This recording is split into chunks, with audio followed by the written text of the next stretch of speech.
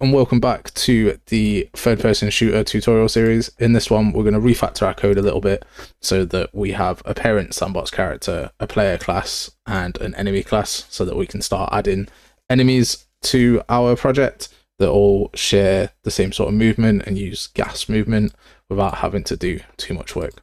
So this is just a precursor, but by the end of this, you should be able to have an enemy that follows you like this guy and does parkour around objects as well. If you have any questions at all, then I've dropped the Discord below. There's also a roadmap below with what we're planning on doing with the project and where it's going to go. So I hope you enjoy this and I hope you have a nice day. Thank you very much. So what we're going to do is in our content, in our blueprints here, this CBP sandbox character, I'm just going to right click it and I'm going to create a child blueprint class. And this will actually be our CBP player. If we open up the sandbox, so we're going to select spring arm, camera, gameplay camera, control C them, and then delete them. And then we're going to go back to CBP player, compile it, and control V them to assign them again. And then we're going to put the gameplay camera under the mesh, so everything is as it was. We'll compile that. And compile the sandbox character, and then that will freak out in this setup camera part here. So we're going to get the setup camera function, we're going to copy it, and we're going to paste that into our functions. And then this gameplay camera goes into the target here, and then this camera, first off we need to slot it to the spring arm, and secondly the camera goes to the target just here. That'll compile fine. And then we can delete the setup camera function from the sandbox character. Because also if we go to event graph, we need right at the top this setup camera and setup input. So all of this event possessed, we're just going to select it, control exit, go to CBP player, go to the event graph, control V it. We'll say do nothing on both of those. And then we'll just right click to refresh both of them. Setup camera might be a bit funky. Might just need to drag out the new one that we've set up. There we go. Compile that. And now if we go to default level, we can go to world settings. And inside selected game mode, I can choose CBP player, press play. And the camera's a little bit high, but we can sort that. We should still be able to do everything that we've been able to do.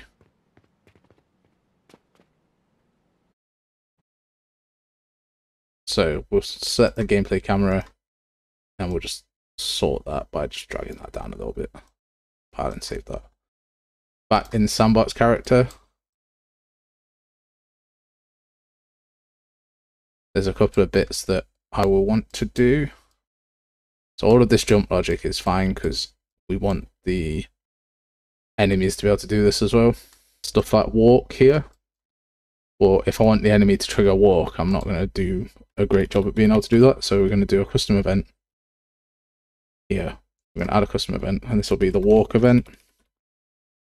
And then I'm just going to plug that into this branch just here. And then I'm going to call walk event from IA walk. Just make sure that's disconnected. So this event here is basically for the player, and this one is for our enemy. And the same for sprint, just a custom event. This will be our sprint event. We'll put once to sprint into here and connect this top node to the set, and then from the triggered, we'll get our sprint event and connect with the action value here. Jump's a bit more complicated because it has two triggers, so custom event again, and we want the jump trig event. We'll press control and move trigger down to jump trig, and then another custom event. So we'll add a custom event, and this will be the jump started event. We'll connect that up, and on triggered we call the jump trigger event. And on started, we'll call the jump started event. Which means now this is our player stuff, this is our enemy stuff, so we should be able to activate their traversals in a second. Same for crouch. Custom event. We'll call this the crouch event.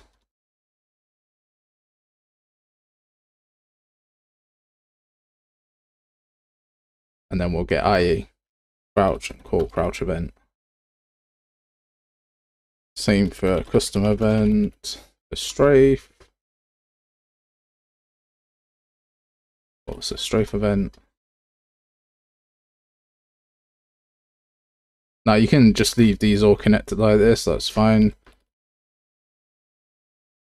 But I like to have them separate, so if I want to move all of this stuff to like a player controller or just directly into my player, I can do. And again, custom event, aim, so aim event, and this time this one needs an action value to be plugged in.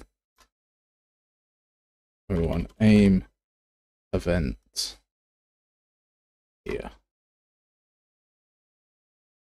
We'll connect all this up. Now this one for the swap camera styles is a little bit different. I don't actually plan on using this, but I'll control exit, move it into CVP camera, CVP player, sorry, and compile that. And that way it's out of here. Because our main parent class of sandbox character doesn't have a camera, because enemies aren't going to have a camera, so they're not going to be bothered.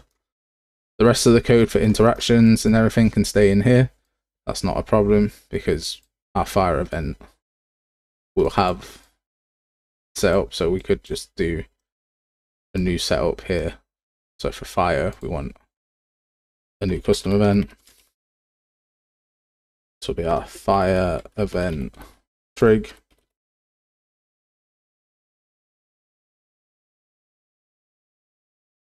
We'll call fire event trig from here.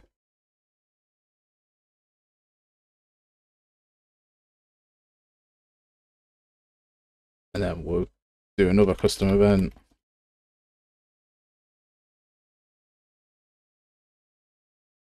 Custom event. This will be the stop fire event. Plug that in here. Then when we call stop fire event,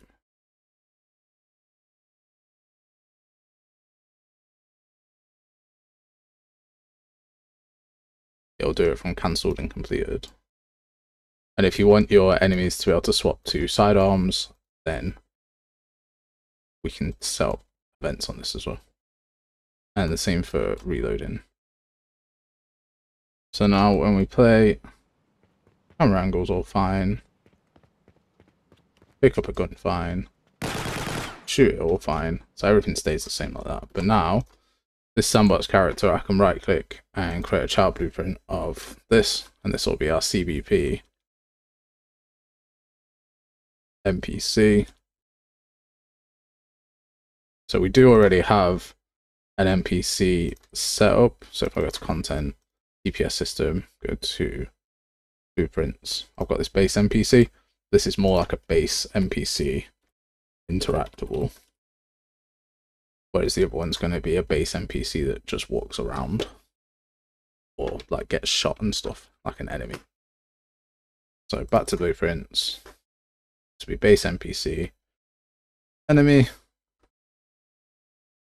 And then what we can do here is pretty cool. So we can get this. And then we can put a box collision on the front of it. So we attach this to the mesh. Put this here. Then we'll shrink this. Okay. And if in the event graph, when this box overlaps, so add an event on component, an overlap, and then we'll call jump trigger event.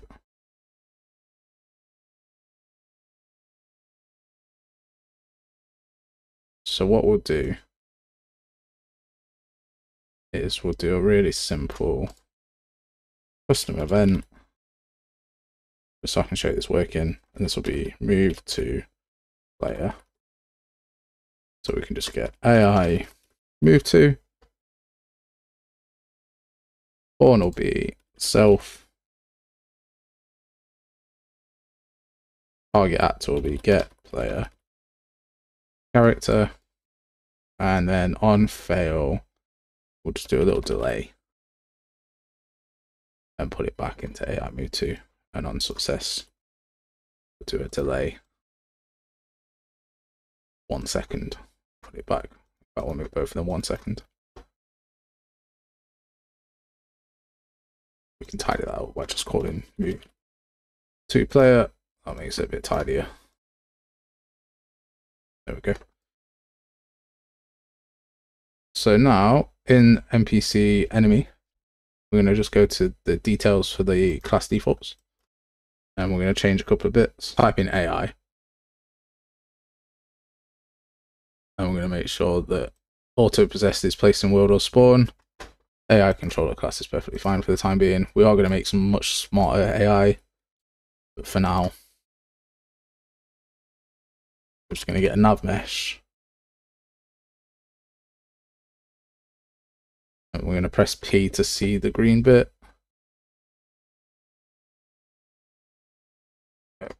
We expand it out and we can press P to see the green bit, and that's all fine. Then we're going to get our NPC enemy, and I'm just going to place him just here.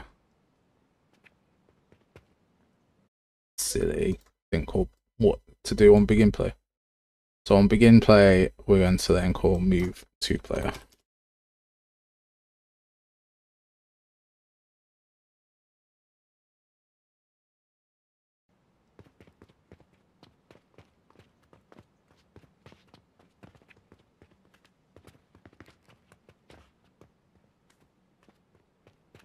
See, it gets up there perfectly fine and follows our player. It does a little bit of a weird movement stuff, so we can go back to our enemy, go to the character movement, and what's it called? Acceleration. Use acceleration for paths. And that should fix that. So if we go play from here, it should do a better job now. There we go. Got our enemy following us and doing parkour over objects as well.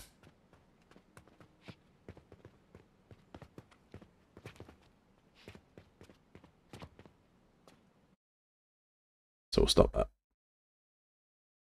So anything that's specific to the player, when we set up a HUD with our health bar and stuff in, then that'll all be here, ready to go on our player as well, which is what we want. So anything player specific will now go in the player. Anything that both of them can share will go in the sandbox character.